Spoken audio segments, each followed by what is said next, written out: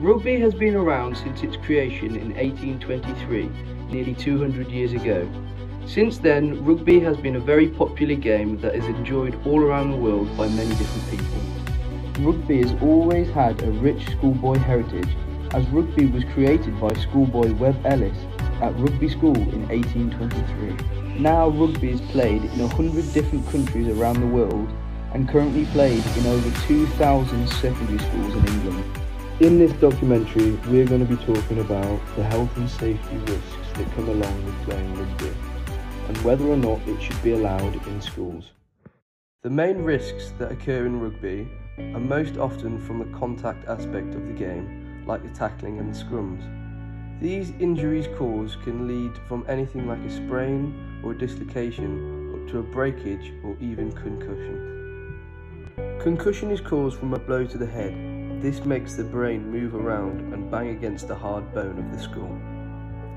Concussion can cause headaches, sickness, confusion, and even memory loss. The RFU is implementing schemes to try and lessen the risks of concussion in children. The main one being Headcase. This is the UK's leading concussion awareness education resource. Do you think the RFU does enough to try and protect players in the game? I think it's very high on their agenda because they don't want a sport that people are nervous about playing for fear of risk of injury all the time. And like any sport, there's a risk of injury, and that makes it exciting. That's part of the thrill of playing something. And there's many people who, jump off cliffs with parachutes and things like that, and they're very high-risk sports, so there's an element of that in anything. So I think safety is a huge priority for the RFU. They want a game that everyone can enjoy and play and enjoy watching as well. How to prevent and manage suspected concussion. Doctors are worried that repeated concussion in children could lead to some severe long-term injuries. If you could change one aspect of the game to improve player safety, what would it be? I'd introduce tackling below the waistline. Leg tackles only, therefore opens up the upper body, means players can pass more offloads and the game would open up and be more free-flowing.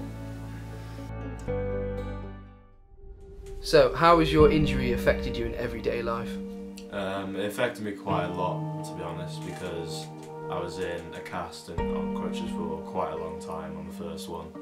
It was about 2-3 months I was in at least a cast the whole time, or a boot. I actually missed one of my holidays going to Turkey because I wasn't allowed to fly or anything, and it would have been a waste of time going out there on crutches anyway because it would have been a horrible time. And then also later on, when I was slightly getting better, I got dropped from Worcester Warriors.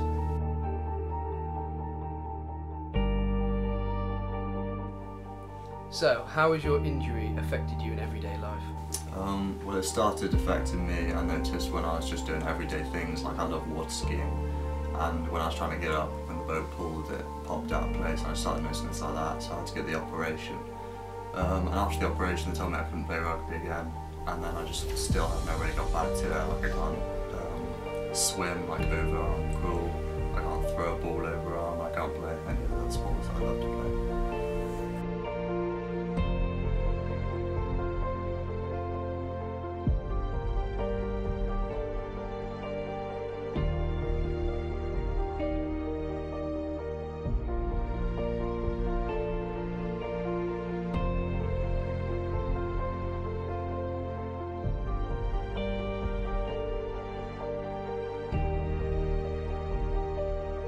Rugby can harm you mentally as well as physically.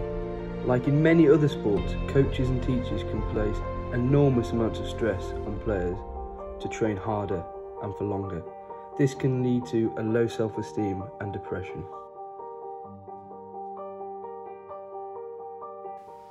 Would you say that the benefits of rugby outweigh the risks involved?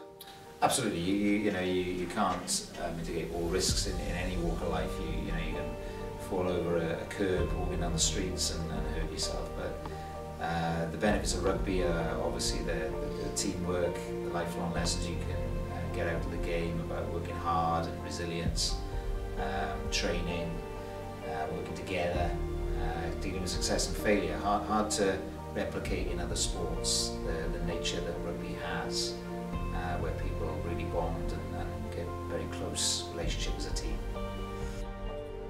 Would you say the benefits of rugby outweigh the risks involved? I would say they outweigh the risks because there's a social side, it can keep people happy, keeps them fit. And I feel like a lot of people still play knowing the risks of rugby.